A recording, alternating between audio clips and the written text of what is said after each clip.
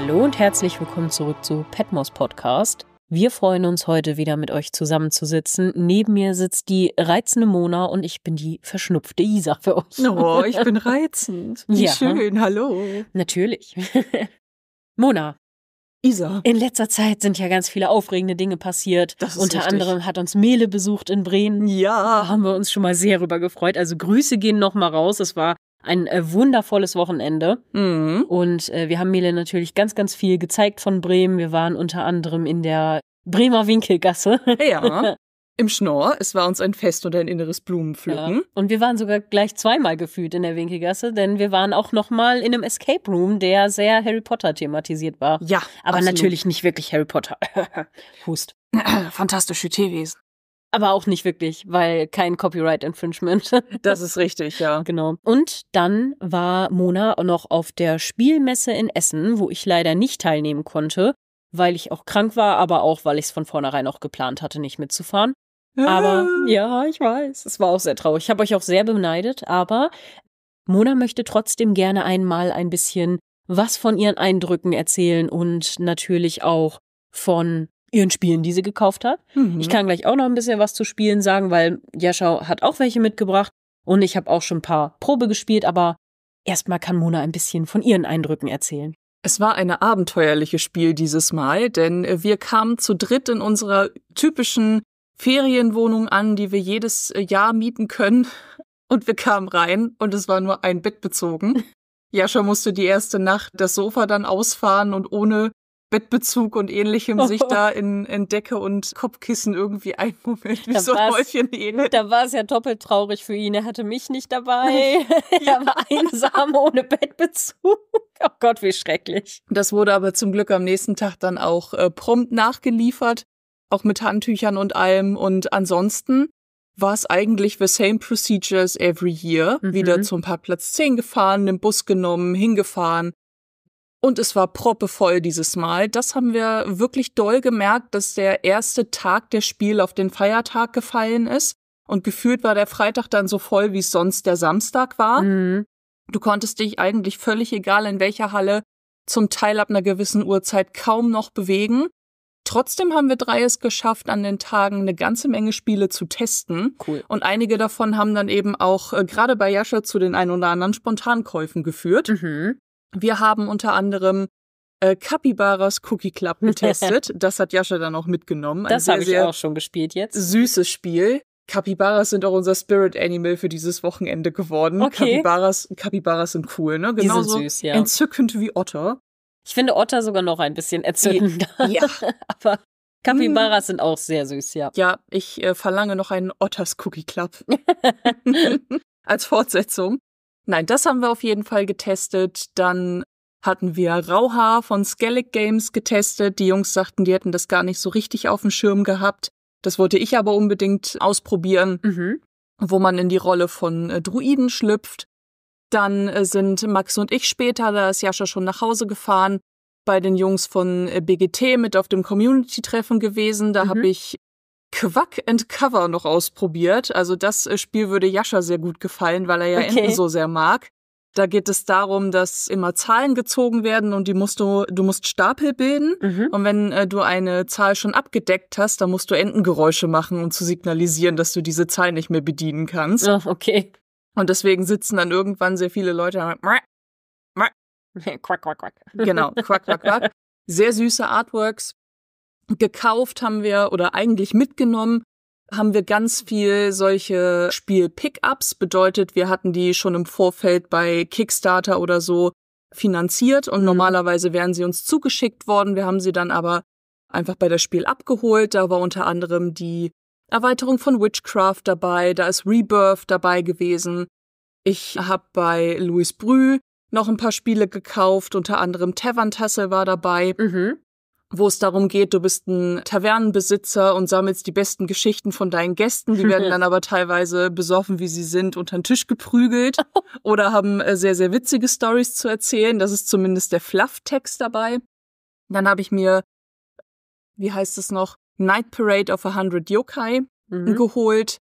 Und der Rest waren dann halt irgendwie so Kleinigkeiten, dass Max und ich unter anderem bei Thundergriff mal einen Fünfer hingegeben haben, dann konntest du würfeln und mit Glück an bestimmte Spiele kommen. Da haben wir sogar bei manchen 5 € am Ende gespart. Ja, cool. Da sind diese kleinen Dosenspiele unter anderem mit dabei gewesen. Also all over war es eine ziemlich cooles Spiel. Sehr entspannt, auch gerade, weil wir dieses Jahr nicht unbedingt jetzt dazu gezwungen waren, auf Promojagd oder etwas zu gehen. Und deswegen war es einfach ein entspanntes Stöbern. Ja, das ist doch schön. Das klingt doch sehr gut. Ja, so ein paar Spiele habe ich ja mit Jascha auch schon Probe gespielt. Unter anderem Zollywood oder Zollywood, wie auch immer, Zollywood, wie auch immer man das sagen möchte. Das war auch irgendwie sehr süß mit so Pinguinen, die dann Eier legen. Es hat ein bisschen was von abgeflachtem Schach, sag ich jetzt mal. Man muss so ein bisschen vorausdenken und eben die Züge deines Gegners planen oder voraussehen quasi. Dann haben wir auch das Capybara Cookie Club gespielt. Wir haben, was haben wir denn noch schon angespielt? Wir haben dieses Catacomb, das ist auch dieses aus der Dose, das eine Spiel mit den Würfeln, wo man so Würfeltürme bauen muss, gespielt. Und wir haben doch noch was gespielt. Bin ich jetzt doof? Jascha hat für dich noch Luna mitgebracht. Ja, aber das haben wir noch nicht gespielt. Das haben wir noch getestet. Egal. Ja gut. Genau. Und dann haben wir uns, oder hat Jascha für uns noch Vip Rip gekauft, was Max und Mona ja bereits haben, aber was wir einfach super lieben, dieses Spiel, weil das so lustig ist und weil das so ein witziges Partygame ist sozusagen, wo man mit mehreren einfach mal zusammensitzt und raten kann und dann einfach, ja, als Totengräberin Aurora quasi Grabinschriften zu berühmten Persönlichkeiten zuordnen muss und das ist sehr lustig und da muss man immer rausfinden, wie der andere wohl gedacht hat und was der wohl zugeordnet hat und das kann manchmal bitterböse werden. Kleider machen Leute, den Spruch sehe ich bei Kleopatra. Ja, das schon. Aber wir hatten noch andere Sachen, die wirklich ziemlich fies waren. Genau, ja, und dann hatte ja schon noch die Erweiterung von Keep the Heroes Out geholt, auch bei Brü Games, wo was Boss Battles heißt. Also das ist die Erweiterung einfach, damit man quasi Bossmonster spielen kann im Dungeon. Yes. Ja, sehr cool. Da freue ich mich auch noch drauf, das anzuspielen. Und Rauhaar hat Jascha auch gekauft, genau. Gut, ansonsten wollen wir doch bestimmt noch unseren Downton-Mäzeninnen danken. Ja, gerne. Dann danken wir ganz herzlich und Liebe geht raus an Lady Freshwood, Lady Hase von Kerbenok, Lady Melody, Lady Rockula, Lady Savick, Layout Emlyn, Lady Emlyn natürlich, Lord Daniel und an Stormy Girl. Vielen herzlichen Dank für eure monatliche Unterstützung und eure Hilfe, unserem Podcast immer wieder ein kleines Stückchen coziger und schöner und besser zu machen. Ja. Und wir machen bald auch unseren Posttag endlich fertig. Das haben wir uns fest vorgenommen, dass das jetzt bald passieren wird. Wir sind da noch ein bisschen in Hintertreffen, aber das kommt bald. Und dann schicken wir auch noch weitere Päckchen raus und dann könnt ihr euch schon mal drauf freuen. Aber jetzt aktuell haben wir es einfach noch nicht geschafft, weil wir gerade so viel zu tun hatten mit Messen und Besuchen und Urlauben und alles Mögliche und Krankheit und ein klein Arbeit. Wenig Leben halt. Ich tanze ja noch auf einer Hochzeit. Ja, genau. Das nächstes kommt auch Wochenende. Und danach uns am Geburtstag. Ja. Das kann kaum jemand von sich behaupten, seinen Geburtstag auf einer Hochzeit zu verbringen. Das stimmt allerdings. Aber wir feiern ja noch nach. Genau, wir feiern ja auf jeden Fall noch nach. Genau. Und vielleicht ein bisschen rein, ne, wenn es klappt. Und ja, genau. Aber weshalb haben wir uns denn heute eigentlich hier versammelt? Wir haben uns versammelt, weil die Community abgestimmt hat mit einer sehr, sehr klaren Tendenz hin zu Do It Girls, nämlich eine Nachbesprechung des ersten Downton Abbey Films zu machen. Genau, und das machen wir natürlich auch gerne für euch, denn der Film, also die Besprechung an sich hat euch anscheinend nicht gereicht. Genau, deswegen würde ich sagen, wir besprechen einfach nochmal ein bisschen den Film so für euch. Genau. Mona, wie hat dir der Film denn insgesamt gefallen? Ich müsste ihn, glaube ich, irgendwann noch mal ganz am Stück sehen, denn wir haben ihn ja immer gestückelt geguckt, 10 Minuten dann direkt besprochen und pausiert, bis wir uns wieder zur Aufnahme treffen konnten. Aber overall hat mir der Film gut gefallen. Also ich hatte jetzt nicht das Gefühl, dass es so Momente gibt, wo ich mir denke, passt jetzt irgendwie überhaupt nicht zu Downton Abbey, passt nicht zur Serie. Das Einzige, ich will nicht sagen, dass es ein Störgefühl war, aber ich fand es ein bisschen schade und das haben wir, glaube ich, auch während der regulären Besprechung auch gehabt, dass für Tom jetzt nochmal ein neuer Love Interest eingeführt werden musste, obwohl es ja eigentlich mit der Redakteurin von Edith nach Staffel 6 ja durchaus Hinweise dafür gab. Und das spielt ja anscheinend nicht mehr so richtig eine Rolle. Also Das thematisiert Edith ja auch gegenüber Bertie, dass ihr anscheinend diese Rolle als Marquise ein wenig zu Kopfe steigt, weil sie ja doch auf vieles verzichten muss, was sie sich ja zum Teil hart erarbeitet, sei mal so in Anführungsstriche gesetzt, aber du weißt, was ich meine. Absolut, ja. Genau. Aber ich finde so, ihre Rolle ist ja nicht so, dass sie die zu sehr auslaugt oder so, sondern eher ganz im Gegenteil. Ich habe sogar eher das Gefühl, sie fühlt sich gelangweilt von dem, was sie alles machen muss. Und sie würde eigentlich viel lieber was anderes machen, und zwar richtig arbeiten anscheinend. Ja, nicht nur das. Es geht ja auch darum, sich aussuchen zu können, mit wem. Ja. Also das sagt sie im Film ja auch ganz klar. Wir sind jetzt sozusagen mittendrin eingestiegen, dass es sie nervt, dass sie Menschen einladen muss, die sie nicht leiden kann oder die sie nicht kennen, aber wo die Pflicht es ihr gebietet, weil es den anderen aufgrund ihres Adelsstatuses, ist das ein Wort? Ihre Status, ihre Stellung in der Gesellschaft zusteht. Und das kann ich verstehen. Also sind wir mal ehrlich, also ob du jetzt, ich denke mal sogar in Ediths Fall ist das nicht mal Freizeit, sondern wirklich Verpflichtung und in dem Moment auch Arbeit. Und ich glaube, alle, die hier zuhören, kennen das, dass auch das Pflegen sozialer Kontakte durchaus auch Arbeit ist. Und wenn du das dann mit Menschen pflegen musst, die du nicht mal leiden kannst, ist das schon bitter. Ja, das stimmt natürlich. Ja, aber andererseits finde ich es auch ein bisschen Nörgeln auf hohem Niveau bei Edith. Ja. Weil, ganz ehrlich, sie wusste vorher, auf was sie sich einlässt. Und ja, ist zwar blöd, aber ganz ehrlich, dann, wenn sie das nicht auch noch hätte, dann hätte sie ja quasi für all den Saus und Braus, den sie da hat und das ganze Geld und die ganze Möglichkeiten, die man ja als Adliger auch hat, also auch dieses einfach so einen chilligen Lebensstil führen zu können, ne? Für nichts, ne? Ja. Also für nix. Dann denke ich auch so, ja, dann hättet ihr auch gar keine Daseinsberechtigung. Gut, aber vielleicht ist ja auch genau das, was Edith sich auch so ein bisschen hinterfragt, ne? Ja, also ob das überhaupt alles so noch seine Daseinsberechtigung hat und ob das sinnvoll ist, weil das hatten wir ja schon mal bei ihr, dass sie da auch durchaus diese Art zu leben hinterfragt hat, ne? Ja. Und dann haben wir ja in diesem Film ja auch durchaus hier und da so ein paar, ich will es jetzt mal actiongeladene Szenen nennen. Alleine dieses versuchte Attentat auf den König während der Parade durch das Dorf, was Tom mit Hilfe von Mary noch gerade so verhindern kann. Dieses pseudo-rätselhafte mit, wird Tom jetzt die Crawleys verraten und kehrt wieder zu seinen Wurzeln zurück oder lässt das bleiben. Dann dieser shady Attentäter, der zuerst wie ein Detektiv wirkte und dann plötzlich voll den Dreh bekommt. Waren schon coole Momente dabei in diesem Film. Auf jeden Fall. Ich fand den Film auch insgesamt eigentlich relativ gut. Mich hat wenig gestört. Ich fand nur ehrlich gesagt, es fühlte sich jetzt nicht so an wie so ein Spielfilm zur Serie, sondern eher wie eine etwas hastige, etwas flache Folge von Downton, die nur etwas länger war einfach. Weißt du, so wie so eine Doppelfolge, die aber leider ein bisschen platt ist, wo sie mehr erzählen wollten, als sie dann geschafft haben, so. Ja. So ein bisschen. Vor allem, weil sie auch viele Figuren weggelassen haben. Also mir hat Spread irgendwie gefehlt, mir hat Denker gefehlt, die beiden sind gar nicht vorgekommen. Andererseits, wenn die jetzt auch noch wieder einen Story-Arc bekommen hätten, dann wäre woanders wieder was flach gefallen. Also, ja, das stimmt. Es war ja allgemein irgendwie sehr viel drin. Sag ich mal, sehr viele Charaktere haben irgendwie so ihre Problemchen und ihren Story-Arc bekommen, wo dann am Ende aber nicht besonders viel ausgeführt wurde. Also das mit Edith ist halt so, ja okay, sie ist schwanger, sie fühlt sich als Marquis nicht so toll und sie hatte das Problem mit dem, dass Bertie eventuell weg muss.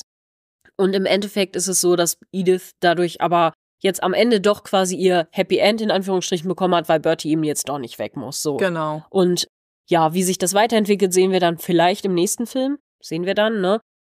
Dann hat Tom jetzt so ein bisschen so diesen Aufbau für eine neue Story für Tom, wo Tom so ein bisschen im Mittelpunkt stehen könnte, bekommen. Also ich könnte mir auch gut vorstellen, dass das im nächsten Film auch wirklich der Mittelpunkt mit des Films wird. Also das könnte ich mir wirklich vorstellen. Ich könnte mir auch vorstellen, dass dann der Film auch wiederum mit einer Hochzeit endet. Ja, denke ich auch. Oder beginnt, dass sie vielleicht dann schon heiraten und dann kommt noch ein bisschen Drama oder so. Richtig. Oder es kommt ein bisschen Drama bevor der Hochzeit eben. So, das könnte ich mir vorstellen. Ja, das war halt so ein... Vielleicht taucht noch eine andere Person auf, die irgendwie Tom schöne Augen macht oder so, noch so ein bisschen. Vielleicht taucht die Redakteurin wieder auf und er muss sich entscheiden. Oh, ja, oder wer ganz Neues, weiß man ja nicht. Das stimmt.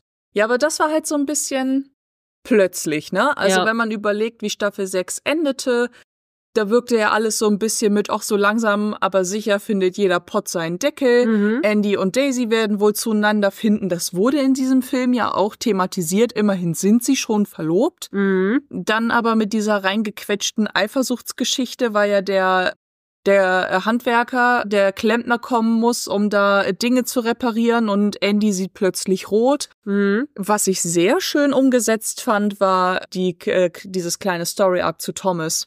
Ja. Das fand ich in dem Film unheimlich cool. Das fand ich auch schön. Also ich fand es ein bisschen blöd, dass Thomas so ein bisschen rausgekickt wurde aus seiner Rolle als Butler, dass man ihn da nicht in Aktion so doll gesehen hat. Andererseits war das natürlich der Dreh- und Wendepunkt dafür, dass er quasi frei hatte und die Möglichkeit hatte, irgendwo einen trinken zu gehen. Genau. Weil wenn er jetzt seinen Job gemacht hätte, wäre er nicht rausgegangen und hätte hätte diesen schwulen Club nicht finden können. Also Club in Anführungsstrichen, aber diese geheime Tanzparty da, dann hätte er das halt nicht finden können oder wäre halt gar nicht in diese Bredouille gekommen. Ne? Genau, so ist es. Aber ich finde es auch sehr, sehr schön, wie du schon sagst. Und ich glaube, dass das auch jetzt der Einläutungspunkt oder auch so der Übergangspunkt quasi dazu ist, dass Tom im nächsten Film, glaube ich, auch bestimmt einen Partner hat oder einen bekommt, einen festen. Oder vielleicht auch, keine Ahnung, sogar den Partner nochmal wechselt oder irgendwie so. Dass er da irgendwie Drama hat vielleicht, für wen anders. Ja, keine Ahnung, irgendwie so. Dass er da... Vielleicht wird es auch Drama geben, weil er es wirklich probiert mit dem, was ein Valet? Oder dem Kammerdiener? Ja, dem Kammerdiener ist ja ein Valet quasi, ja. The Royal One, ja. nenne ich ihn jetzt einfach mal. Ja. Dass die wirklich probieren, so eine Art Fernbeziehung zu führen. Weil er ja regelmäßig seine Mutter in York besuchen kann und dann aber der Clinch ist, beziehungsweise der dramatische Wendepunkt, dass Thomas das zu wenig ist, weil er ja durch seine Verpflichtungen am Königshof wahrscheinlich noch weniger frei machen kann, als Thomas es kann als Butler auf Downton Abbey. Ja. Und dann vielleicht im Verlauf des zweiten Films sie zunächst versuchen, eine Beziehung zu führen, sie sich dann aber trennen und sich für Thomas dann aber vielleicht noch eine andere Gelegenheit ergibt, weil plötzlich jemand in York auftaucht, der ansässig wird, whatever, der einfach näher dran ist. Oder wir haben in Film 2 mal einen Schauplatzwechsel und wir sind mal wo ganz anders. Das weiß ich schon, dass wir wo ganz anders sind. Aha, siehste? Das war schon Teil von einem unserer Posts. Wir sind nämlich in der Villa Roccabella in Frankreich. Mann, wieso will ich Frankfurt sagen? Frankreich. In Frankreich. Ja, siehste, dann passt das ja, weil dann hat er vielleicht sowas wie eine Fernbeziehung und lernt da aber irgendeinen schnuckligen Franzosen oder irgendwen kennen, keine Ahnung, oder auch meinetwegen einen Amerikaner oder so, den er da vielleicht trifft oder so. Und vielleicht hat er dann tatsächlich sowas wie nochmal einen Wechsel in der Beziehung irgendwie. Das könnte ich mir vorstellen. Ich glaube auch, dass der nächste Film sehr viel um Violet nochmal gehen wird, glaube ich, oder zumindest zum Teil, weil man hat ja jetzt schon angeteasert, dass sie ja sterbenskrank ist, was natürlich jetzt echt ganz schön dramatisch ist, ne, wo ich so drüber nachdenke, dass wir das gerade besprochen haben und ausgerechnet jetzt ist Maggie Smith gestorben, ne, und ich dachte so, oh mein Gott, ich habe echt fast geheult, ne, also ich war wirklich traurig, mich nimmt das selten mit, wenn Stars sterben, oder SchauspielerInnen oder so sterben, dann nimmt mich das selten so doll mit, aber bei ihr, da musste ich wirklich schlucken, also das war bei schlimm. Dame Maggie Smith war das so eine Sache, aber ja, wir haben drüber gesprochen, an dem Wochenende, als Mele da war, ist ja die Nachricht gerade viral gegangen in dem Augenblick. Ja. Und nur 2-3 Tage vorher haben wir diese besagte Szene besprochen, in der Mary und Violet alleine in diesem Separé sitzen oder in diesem abgeschlossenen Raum von den Feierlichkeiten abgetrennt, wo Violet dieses Geständnis macht, dass sie diese Diagnose erhalten hat. Keine Ahnung hat, wie lange es jetzt noch dauern wird, aber man soll nicht traurig sein, denn sie hat ein sehr, sehr schönes und spannendes Leben gelebt. Und wenn man jetzt das mit der Realität einfach abgleicht, da kriege ich jetzt gerade hier schon wieder Gänsehaut, Leute. Ja, ja, es ist wirklich krass. Und dann, ja, wie gesagt, also ich glaube, dass dann im zweiten Film bestimmt nochmal auf jeden Fall irgendwie was kommt, dass Violet stirbt. Dass wir aber vorher bestimmt noch ein bisschen was über sie erfahren und vielleicht auch noch so ein bisschen was um ihre Vergangenheit geht, könnte ich mir schon vorstellen. Meinst du, Corrigan kriegt es mit? Weil wir sind ja dann im zweiten Film, weil ich den Schauplatz ja schon recherchiert habe, ohne mich sonst zu spoilern, in Frankreich. Da ist er ja eigentlich auch. Das könnte sein. Vielleicht, vielleicht gehen wir wegen Corrigan oder wegen irgendwas in Violets Vergangenheit nach Frankreich. Das kann sein, dass das deshalb so ist, ja. Ja, okay, egal. Wir haben ja auf jeden Fall letztes Mal schon mal gut Prediction Time gemacht. Ich würde mal sagen, wir gucken jetzt noch mal weiter auf diesen Film. Ja. Den wollen wir überhaupt nachbesprechen. Also, ja, grundsätzlich hat mir eigentlich ganz gut gefallen. Ich fand Mary ist ziemlich flach gefallen, ne, in diesem Film, finde ich. Henry ist auch gar nicht da, bis in den letzten 20 Minuten des Films. Ja gut, der hat mir auch nicht gefehlt, muss ich sagen. Mir hat auch nicht gefehlt, das überhaupt nicht. Also gut, wäre jetzt okay gewesen, wenn er dabei gewesen wäre, aber ich fand es jetzt nicht so schlimm, so rückwirkend, muss ich sagen. Nee, aber ich überlege gerade, Mary ist halt echt ziemlich flach gefallen. Die hat ja nicht viel gemacht. Die hatte die Sache mit, dass sie Thomas quasi kurzfristig entlassen hat. Sie hat ein bisschen daran gezweifelt, ob die diese ganze Sache stemmen können, was sie ja dann am Ende doch geschafft haben. Und am Ende hat sie halt diesen, inneren Konflikt mit sich selbst, ob sie Downton überhaupt so aufrechterhalten sollten. Wo sie ja jetzt aber eigentlich schon wieder von abgebracht wurde am Ende. So mit, okay, dann bleibt das jetzt wohl doch so, wie es ist. Ja, also, wie du sagst, also ihre Storyline ist sehr linear in diesem Film und deswegen auch relativ flach. Es fehlt ein bisschen an Tiefe. Ja. Wir haben in dem Moment, vielleicht fehlt er an der Stelle vielleicht doch ein kleines bisschen, auch wenn mir Henry gar nicht gefehlt hat. Aber vielleicht hätte es mehr Zwiegespräche zwischen ihr und ihm geben können, als diese 2 Minuten, die wir bekommen haben beim Wiedersehen. Aber ich finde, man erlebt im ersten Film in gewisser Art eine erschöpfte Mary, die sie auf einmal zweifeln lässt. Und das passt für mich auch gar nicht zu der Mary, die wir in der Serie kennengelernt haben, gerade wenn man sie mit der Staffel 1 Mary vergleicht, die komplett davon überzeugt war, ich werde das hier erben, ich werde darum kämpfen, ich sehe das nicht ein, hier den Erben zu heiraten, beziehungsweise ich sehe es nicht ein, dass ich auf dieses Erbe verzichten muss, also werde ich den Erben von Downton Abbey heiraten, um hier bleiben zu können. Ja. Ich manage das alles, all diese Folgen und Staffeln, wo sie sich ja auch wirklich zu einer kompetenten Verwalterin des Anwesens gemausert hat, jetzt hin in den Film zu, das alles überhaupt noch einen Sinn, alle reduzieren sich irgendwie, ich weiß nicht, ob dieser ganze Prunk überhaupt noch zeitgemäß ist. Ich meine, wo sie recht hat, aber... Sie hat recht, also realistisch betrachtet aber total. Aber es passt nicht zu ihr. Vor allen Dingen auch nicht zur letzten Folge. In der letzten Staffel, finde ich, da fühlte es sich ja auch so an mit, sie wird auf jeden Fall dafür einstehen und das kämpfen und alle werden, so hier und Downtons Ehre wird aufrechterhalten bleiben für immer und ewig, so ungefähr. Und so fühlte sich's an. Ja. Mal gucken, was jetzt kommt, die Zukunft und so, ne? Und jetzt kommt auf einmal so, ich weiß auch nicht, ich zweifle an allem. Und du denkst so, hä? Und ist das nicht eigentlich auch fast ein bisschen unangebracht?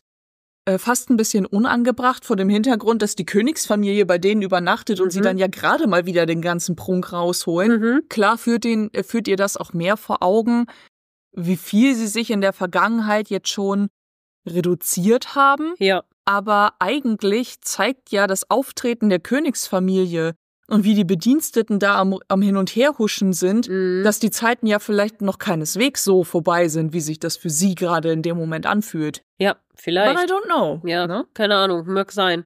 Also ist auf jeden Fall, ich fand's ein bisschen komisch, ich fand's ein bisschen nicht ganz so passend ins Narrativ. Ja, aber es ging ja auch irgendwie mehr um die Geschichte mit Lucy und Tom so ein bisschen. Es ging ein bisschen mehr um die ganze Geschichte mit Maud, ne, wie sie da mit ihr diesen Clinch hatten, also wie Violet und Maud diesen Clinch hatten. Robert und Cora sind irgendwie komplett hintenübergefallen fast schon, ne, außer dass sie halt so ein bisschen die netten Eltern sind, die dann sich am Ende für Edith eingesetzt haben und auch wo auch Robert so ein bisschen irgendwie auch so sein Vertrauen in Tom auch so ein bisschen bewiesen hat und so, ne? Hatte man das Gefühl, wo ja dann Mary schon fast ein bisschen an ihm gezweifelt hat am Ende doch wieder, ne? Beziehungsweise Edith ja am meisten gezweifelt hat sogar. Da hat mich die Familie auch irgendwie bitterlich enttäuscht, muss ich sagen. Ja. Also nach so vielen Jahren, die Tom jetzt mit denen unter einem Dach dort lebt. Ja. Ne? Weil wir haben jetzt das Jahr 1927 geschrieben. Innerhalb des Films inzwischen. Im Jahr 1912 hat die Serie angefangen. Und wann ist Tom dauerhaft nach Downton zurückgekehrt? Vor locker 6 Jahren, also so im Jahr 2021 in dem Dreh. Das heißt, seit 6 Jahren ist er wieder da, lebt mit seiner Tochter dort, verwaltet das Anwesen mit, beziehungsweise hat dann mit Henry gemeinsam die Autowerkstatt und den Laden noch mit dazu. Ja. Und dann finde ich diese Zweifel einfach nach wie vor unangebracht und auch ganz schön unfair. Voll. Vor allen Dingen, wie gesagt, von jemandem wie Mary, wo ich denke, so die kennt ihn doch nur wirklich richtig gut. Voll. Und ich meine, von einem Robert hätte ich es noch eher verstanden. Und der hat ja entgegen der Erwartung sogar eher noch gesagt, nee, ja, komm, der macht das schon. Das passt schon, ne, so ungefähr. Wo ich dachte, okay, interessant. Mein persönliches Gefühl, warum Cora und Robert so, nichtssagend waren in dem Film, ist auch so ein bisschen mit der Schlussszene der beiden verbunden, wo sie ja tanzen und ja auch darüber sprechen, dass sie doch ein ziemlich glückliches Leben führen und ihr persönliches Abenteuer jetzt beendet ist. Das hat ja so eine richtig spannende Doppeldeutigkeit in diesem Film, weil man zum einen, gut, jetzt, wir wissen ja, dass es einen zweiten Film gibt und ein dritter ja gerade gedreht wird, aber ich glaube zu dem Zeitpunkt, jetzt habe ich Olli Roh nicht mehr so ganz im Ohr, sage ich mal, weil ich weiß nicht mehr genau, wie die Nachricht dazu lautete, ob der zweite Film zu dem Zeitpunkt schon angekündigt war oder ob man, als der erste Film ausgestrahlt wurde, noch gar nicht wusste, ob es noch einen zweiten geben wird, weil dann könnte man einerseits denken, Abenteuer ist vorbei, jetzt ist wirklich das Ende der Fahnenstange von Downton Abbey angelangt. Man kann es aber natürlich auch so deuten, dass Robert und Cora jetzt auch sagen, hey, wir verabschieden uns in den wohlverdienten Ruhestand und geben jetzt der nächsten Generation wirklich alles vollständig in die Hände. Ja. Dass Mary oder in dem Fall nur Mary mit Henry gemeinsam das Anwesen jetzt komplett in die Hände gelegt bekommt und Robert sich jetzt halt einfach wirklich zurückzieht, was ihm ja innerhalb der Serie immer sehr schwer gefallen ist. Ja, stimmt. Also es könnte man als Ende deuten, vielleicht wirklich unter dem Gesichtspunkt, dass sie vielleicht gar nicht weitermachen wollten oder nichts geplant haben. Aber es gab immer noch genug lose Enden, sage ich jetzt mal, um eben noch weiterzumachen. Ja, stimmt schon irgendwie. Ich finde auch, dass ganz am Ende mit den Carsons, wie die beiden weggehen und sagen, ja, und in 100 Jahren werden die Crowleys auch noch hier sein und, ne, ich finde auch das wirkte ein bisschen sehr nach einem Abschied, also wirkte ein bisschen sehr wie ein Abschied. Ja, stimmt schon. Ja, könnte sein, dass sie sich das halt ein bisschen offen gelassen haben, so, man könnte noch was machen, aber eigentlich ist es auch ein guter Abschluss, so. Ja, könnte man auch so sehen. Ja, ansonsten, nee, aber so an sich, ich fand den Film gut. Also ich fand ihn jetzt, es war schön, mal wieder in die Welt einzutauchen und so. Ich fand ihn jetzt nicht überragend, würde ich jetzt sagen, aber es war auch nicht schlecht. Also, ja. Ich habe mich unterhalten gefühlt. Auf jeden Fall. Die Intrige der Downton-Belegschaft fand ich ziemlich cool, dass die sich da alle in diesem witzig und fragwürdig in diesem kerkerhaften Weinkeller treffen, wo ich mir auch schon so denke, boah, ne? Also das ist ja ein Mix aus Eingang, Gemeinschaftsraum, Hufflepuff und Slytherin in einem. Aber ja, fragwürdig auf jeden Fall, weil Anna ja Schlafmittel beim Koch in den Tee gibt und ich mir denke, was für eine Dosis hast du genommen? Hast du dich darüber wirklich informiert? Und vor allem, sie sagt ja auch noch, dass sie das nicht mal in der Apotheke gekauft, sondern einfach in dem Lebensmittelladen besorgt hat. Bei dem Typ, wo ja Mrs. Patmore noch... Ich glaube, sie sagte, sie war in der Apotheke.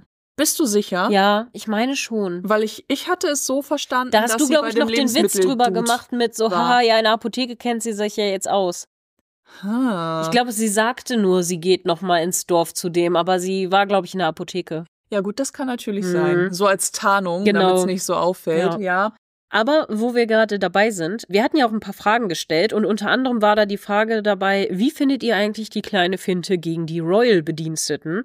Und 80% fanden sie tatsächlich gut und 20% angemessen und keiner fand es übergriffig oder nicht so gut. Das hat mich überrascht, muss ich sagen, ehrlich gesagt. Crazy, okay. Also das hat mich sehr überrascht, vor allen Dingen, weil ja normalerweise, so wie wir unsere Community kennen, die ja eigentlich auch immer relativ kritisch auch sind mit solchen Sachen. Hat mich jetzt ein bisschen gewundert, finde ich sehr interessant. Schreibt uns gerne nochmal eure Gedanken dazu. Ja. Aber auf jeden Fall fanden das anscheinend alle ganz gut. Vielleicht, weil es einfach lustig und gut geendet ist und nichts passiert ist und jetzt eigentlich keiner so richtig ein Leid davon getragen hat. Aber so alles in allem, muss ich jetzt sagen, finde ich das ein bisschen schwierig. Aber Gut. Dann haben wir nochmal gefragt, wie findet ihr eigentlich Lucy? Und 71% finden Lucy sehr toll. Ja. Und 29% haben gesagt, nicht so toll. Aber gut, das ist natürlich wahrscheinlich auch Geschmackssache. Ja, und wollt ihr eine Film-Nachbesprechung, haben wir euch auch gefragt. 88% haben gesagt, ja. Ja. Deswegen kriegt ihr jetzt Film-Nachbesprechung. Ich hoffe übrigens auch, ihr könnt mich gut verstehen, weil ich bin immer noch ein bisschen heiser von der Erkältung. Aber so langsam geht's schon wieder ganz gut. Dann haben wir einige neue Kommentare und Nachrichten bekommen. Unter anderem hat uns Luisa geschrieben zu dem Teil 4 des Films, weil wir haben uns ja darüber ausgelassen, wegen der Frage über Little Johnny, ob wir finden, dass es passt. Ja. Little Johnny ist das Kind von Bates und Anna. Oh Gott. Und wir haben es einfach komplett vercheckt. Es tut uns leid. Aber ja, Little Johnny ist anscheinend das Kind von Bates und Anna. Und wir haben das irgendwie total verkackt, das zu merken. Also nein, es ging natürlich nicht um George. Es ging um das Kind von Bates und Anna. Und ich finde, dass der ein bisschen zu groß aussah für ein Jahr oder so. Ja, oder das stimmt. Wie war es? Ein Jahr? Nee, warte, wie alt sollte der jetzt sein? Ja, ich frage mich gerade, in welchem Jahr endet die Serie, wo sie das Kind ja bekommen? War das nicht 24? Da müsste der ja aber schon 3 sein, ne? Für 3 finde ich passt's aber. Mhm. Weil wir sind doch jetzt 27 gewesen. Ja, ja. Ja, das heißt, er ist ja so 3, 4, aber ich finde, dafür passte es. Dafür passt es von der Größe, weil der war schon relativ groß. Ja, die Podcast-Demenz schlägt an der Stelle wieder zu, wenn es um die Jahreszahlen geht. Ja, genau, aber danke auf jeden Fall für die Erinnerung. Dann haben wir sehr viele Nachrichten von Asteria bekommen. Ich lese die jetzt nicht alle vor, aber so ein paar Sachen. Zum Beispiel gab es da den Kommentar: Ich muss immer noch lachen, wenn ich an Mr. Mosleys Szene im Esszimmer denke. Der Arme ist wirklich immer der Trottel der Serie, aber deswegen auch irgendwie immer sympathisch. Und da habe ich da auch drauf geantwortet schon, ja, das stimmt, aber dass wir zumindest ja auch ziemlich froh sind, dass er ja auch noch in der Serie einen Turn gekriegt hat, dass er nicht immer nur der Comic Relief ist. Ja. Ja. Aber das stimmt natürlich. Er wurde jetzt gerade in diesem Film natürlich auch wieder ein bisschen als der Trottel geframed. Aber ich hoffe wirklich inständig darauf, dass der im nächsten Film wieder noch mal ein bisschen bessere Momente kriegt. Also, dass der nicht mehr ganz der Trottel wieder ist, sondern dass weil ganz ehrlich, Mosley ist Lehrer jetzt geworden. Der ist jetzt schon ein bisschen ernster zu nehmen. Und das mit Baxter, das wird auch noch was. Da gehe ich ganz fest von aus, dass der ihr irgendwie, entweder heiraten die oder der macht ihr einen Antrag. Oh, aber ich muss ehrlich sagen, ja, darüber müssen wir auch echt noch mal sprechen. Ich fand diese Szene auch einen Antrag. Oh, das wäre auch süß. Aber nee, glaube ich nicht. Dafür ist es zu traditionell. Richtig. Aber wenn wir noch mal bei dem Film bleiben, ne, ich fand diese Szene so unangenehm. Die war so unangenehm. Vor allem, wie er erstmal knickst. Ich hatte körperliche Schmerzen vor Fremdscham und peinlicher Berührung. Uff. Dann dachte ich, Maudsley, bitte nicht. Also bitte nicht. Ja, ganz ehrlich, also irgendwie konnte ich mit ihm mitfühlen, nur dachte ich dann, okay, ich fühle mich jetzt nicht wie jemand, der mit strafenden Blicken beäugt wird, weil er sich verplappert hat vor einer Dinnergesellschaft, sondern ich dachte so, boah, für mich war das gerade ein Flashback, Matheunterricht, nach vorne an die Tafel gerufen zu werden, wenn du die Rechenaufgabe nicht schaffen kannst. Okay. So dieses Unangenehme, dieses richtig peinliche, was weiß ich nicht, wie viele Augenpaare gucken dich an, vielleicht belustigt, vielleicht aber auch einfach nur sauer, weil du es einfach verkackt hast. Oh nein. Scheiße. Okay. Ja gut. Der arme Mosley. Voll. Dann hat uns Anne noch geschrieben, dass das Problem mit Henry wohl war, also mit dem Schauspieler, dass er keine Zeit hatte für Downton Abbey oder haben wollte. Man weiß das nicht so genau. Und sie ist sehr gespannt, wie die das dann im 3. Film lösen. Oder auch im 2. wahrscheinlich, gehe ich mal von aus. Ich weiß ja auch nicht, wie sehr er dann auch dabei ist.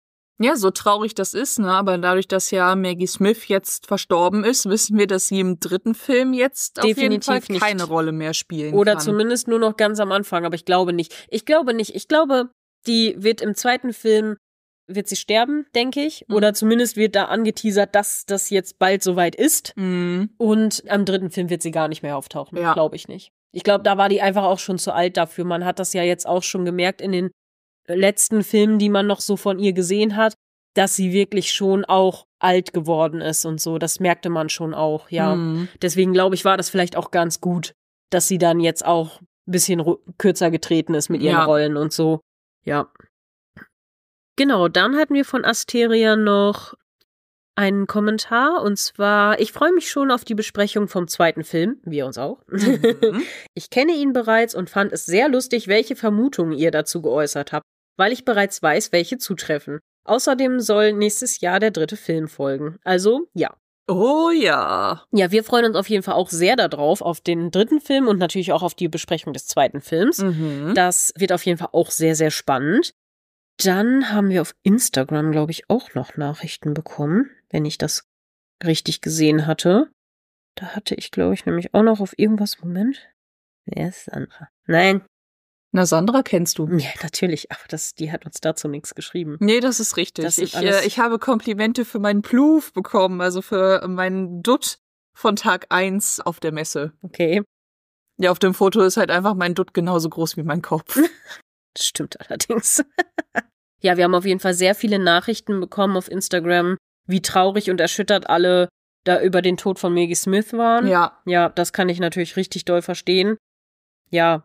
Der entsprechende Beitrag dazu ist auch von einigen von euch kommentiert worden.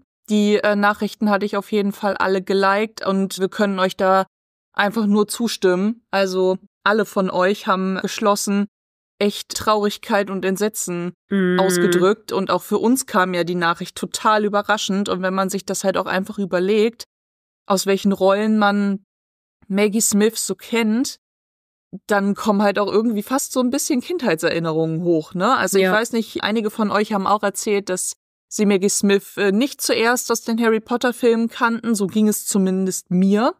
Ich kenne sie. Ihre erste Rolle, die ich kannte, war die von Professor McGonagall. Aber einige von euch kannten sie halt auch schon in jüngeren Jahren noch aus ganz anderen Filmen, die ich zum Teil bis heute noch nicht gesehen habe. Ja, ich kenne sie tatsächlich, also bewusst auch erst so richtig aus Harry Potter, aber irgendwann ist mir später aufgefallen, dass ich vorher schon mal einen Film mit ihr gesehen hatte, und zwar mit ihr und Helena Bonham Carter. Auch eine sehr gute Schauspielerin. Ich habe vergessen, wie dieser Film heißt, aber der ist auf jeden Fall auch sehr cool, ein bisschen altertümlich, also schon ein bisschen älter. Aber der war auch ziemlich cool, der spielte nämlich, glaube ich, in Venedig oder Rom oder irgendwie so. Und da war sie so ein bisschen die Anstandsdame von Helena Bonham Carter, die noch wahnsinnig jung war zu dem Zeitpunkt. Das war auch sehr spannend. Den Film mochte ich auch sehr gerne. Und in irgendeinem Film mit Judi Dench mochte ich sie auch sehr gerne. Den hatte ich auch mit irgendwie The English Ladies oder so, The British Ladies, irgendwie so. Da ging es so ein bisschen um die britische, so ein bisschen in, ich glaube, Spanien, während des, oder Italien, während irgendeiner Bürgerkriegsauseinandersetzung. Ich weiß es nicht mehr ganz genau, es tut mir leid, ich bin auch nicht so gut in Geschichte, es tut mir wirklich leid. Vor allen Dingen Geschichte, die jetzt nicht die großen Weltkriege, sage ich jetzt mal, umfassen, da war das ein bisschen, bin ich ein bisschen lückenhaft unterwegs. Ja, ansonsten haben wir, glaube ich, die ganzen Fragen aus dem Discord bereits besprochen. Ja. Bei Instagram gab es seinerzeit auch keine neuen. Ich hatte dann ja nur noch die Umfrage geschaltet, ob ihr die Filmbesprechung als Recap noch geschlossen haben möchtet oder nicht. Und da die meisten von euch dafür gestimmt haben, sitzen wir jetzt gerade aktuell in dieser wundervollen Aufnahme. Ja, genau. Ja, aber ansonsten fand ich eigentlich, wer hat dir so vom Story-Arc her am besten gefallen im Film? Thomas? Ja, fand ich auch. Also die ganze Storyline war total schön, weil einerseits Thomas hat halt am Anfang total einen auf den Deckel gekriegt, weil er von Mary richtig fies ausgespielt wurde. Finde ich auch nach wie vor nicht in Ordnung, aber es brauchte, wie du schon sagtest, den Grund, damit er frei haben kann und vielleicht auch damit Carson eine Rolle bekommt, ne? Weil sonst hätte er die ganze Zeit im Cottage verbracht und hätte sonst so keine Rolle gespielt. Ja. Ich hätte mir gewünscht, dass Mary es anders angestellt hätte, aber das hatten wir ja alle schon. Ja, weil so hätte man ihn nämlich auch inkludieren können. Genau. Aber gut, ja. So, aber damit hat er halt eins auf den Deckel gekriegt. Dann ist er halt im ersten Moment wieder so typisch Thomas-like, dass er dann auch so ein bisschen gehässig sagt, ja, sorry, ich bin nicht im Dienst, deal with it, ist jetzt dein Problem. Fand ich aber angemessen, ehrlich gesagt. So wie er rausgekickt wurde. So. Ne? Am Ende bei der Verschwörung hat er ja aber auch mitgemacht. Genau, da und das fand ich dann wieder gut. Da war er wieder so, wir sind ja doch hier alle ein Team und ziehen an einem Strang. Das fand ich dann doch wieder gut. Genau so ist es, aber einfach dieser Kniff, dass er auf dieser heimlichen Tanzparty war, dass er da rausgeboxt wird von dem Royal-Angestellten, dass sich da ja anscheinend etwas anbahnt und ich hoffe, dass wir da von dem zweiten Film einfach noch ein bisschen was sehen. Ja, auf jeden Fall, das hoffe ich auch. Also ich finde auch, Tom und Thomas sind meine Lieblings-Story-Arcs. Weil ich finde Tom auch richtig toll, dass er sich so durchsetzt, dass er so zeigt, wie loyal er ist, der Familie gegenüber, dass er Lucy so hilft, dass er gleichzeitig der Prinzessin quasi hilft, ohne das zu wissen, dass er den König rettet. Und du denkst so alles, obwohl er der irische Revolutionär ist, sozusagen. Finde ich das halt eigentlich richtig, richtig cool, dass er da so diesen großen Moment oder diese großen Momente nochmal bekommt. Und dann natürlich, dass er so ein potenzielles Love Interest und vielleicht sogar echt so vielleicht tatsächlich eine zukünftige Ehefrau kennengelernt hat. Ne? Also das wäre natürlich richtig schön, dass er dann endlich auch wen findet, der dann anscheinend ja auch angemessen genug ist für die Familie, damit das dann okay ist. Das fand ich halt irgendwie schön, obwohl ich es auch total toll gefunden hätte, wenn die Redakteurin wieder aufgetaucht wäre und er mit der vielleicht angebändelt hätte. Das hätte ich auch schön gefunden. Ja, auf jeden Fall. Und dann, wie du schon sagtest, genau das, was du auch gesagt hast über Thomas. Das fand ich auch sehr schön. Boah, richtig cool wäre, Moment, noch eine Theorie zum zweiten Film. Richtig geil wäre ja, wenn wir die Idee nochmal aufgreifen mit Thomas und ich habe seinen Namen vergessen, The Royal One, haben erstmal ihre Fernbeziehung, wenn Edith da mitmacht und sagt, weißt du was, Thomas, nimm meine Wohnung in London, dann hast du da so eine Base, so ein Headquarter. Das glaube ich nicht, dass das passiert. Nein, glaube ich auch nicht, weil es nicht angemessen wäre, aber ich fände es irgendwie einfach geil, weil dann hätten wir die Wohnung auch nochmal als Schauplatz. Das stimmt. So, wobei ich auch glaube, dass Bertie und sie die nutzen werden, wenn sie mal in London sind. Ja. Sofern Bertie nicht noch andere eigene Immobilien da hat, das weiß man halt einfach nicht. Ich glaube fast, das hat er aber. Also, und ich befürchte, dass Edith die tatsächlich einfach verkauft hat, die Wohnung, oder? Oder nicht mehr groß. Oder sie ist halt da und liegt halt brach oder so. Ja, genau wie halt das Londoner Anwesen der Crawleys. Der Crawleys, ja. Genau, beziehungsweise der Granthams, aber das stimmt schon, ne? Oder richtig witzig oder cool wäre auch, man weiß ja nicht, was dann mit Tom und Lucy so passiert, wenn Edith vielleicht sogar sagt, Mensch, wenn ihr irgendwie Bock mal habt, irgendwie in London zu sein oder so, dann nutzt ihr die Wohnung einfach. Also vielleicht stellt sie die der Familie ja auch einfach bei Bedarf zur Verfügung. Ja. Aber ich fänd's einfach cool, wenn sie da Thomas einfach ein bisschen unterstützen würde und sagen würde, oh ja, hier, hast ein Headquarter, pennst du da, weißt ja, wie es geht. So. Ja, doch, das wäre cool. Sehr unwahrscheinlich, aber ich fänd's sehr cool, ja. Ja, das stimmt. Ja, gut. Ich würde sagen, dann haben wir eigentlich alles Mögliche besprochen schon. Wir haben es im Kasten. Viel mehr gab's ja eigentlich nicht. Gut, diese Royal-Sachen haben wir, glaube ich, in den Filmsachen selber. Ich fand, die Royals waren halt relativ blass tatsächlich dafür, dass es halt die Royals waren. Es ging ja tatsächlich doch mehr um die Familie, was ich aber auch konsequent finde, weil Downton Abbey geht ja auch mehr um die Familie, deswegen ist es schon okay. Einige sind blass geblieben, also Merton und Isabel haben auch nur eine Randrolle gespielt. Ja, das stimmt.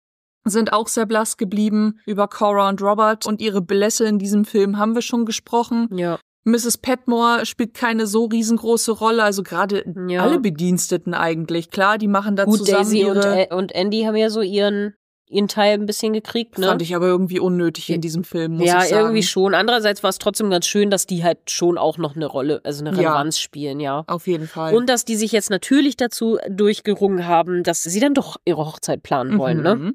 Ja, also zumindest Daisy. Andy hätte es ja eh schon gemacht. Ja, aber ja gut, das haben wir ja schon in der eigentlichen Besprechung gehabt, aber jedes Mal denke ich mir, warum hast du ja gesagt, wenn du dir nicht sicher warst? Ja, gut. Egal. Details. Ja, ansonsten, dann würde ich sagen, lasst uns gerne Kommentare da, sagt uns, was ihr so zum Film denkt und ja, wir sehen uns dann in Film Nummer 2 wieder, ne? Oder vielleicht zu etwas anderem, was wir aber jetzt noch nicht verraten. Ja, was ihr aber vielleicht auch noch tun könntet, wir haben ja unseren Downton-Mäzeninnen schon gedankt, ein kleiner Eigenwerbungsanteil folgt jetzt noch. Wir würden uns natürlich freuen, wenn ihr auch Downton-Mäzeninnen werden würdet. In unseren Shownotes oder auch unserem Linktree-Link findet ihr alle Infos, um uns bei Steady oder Ko-fi zu unterstützen. Ihr könnt auch gerne unseren Merch-Shop besuchen oder auf unserer Website vorbeigucken, die wir gemeinsam mit Isas und Jaschas Zweitpodcast Let's Po und Max und Jaschas Podcast Boardgame Bravery gemeinsam haben, for-voices.de. Da könnt ihr nämlich auch alle unsere Folgen hören. Ganz genau. Und ansonsten freuen wir uns, wenn ihr wieder einschaltet und dann freuen wir uns, wieder mit euch zu dinieren. Genau, bis dann. Bye.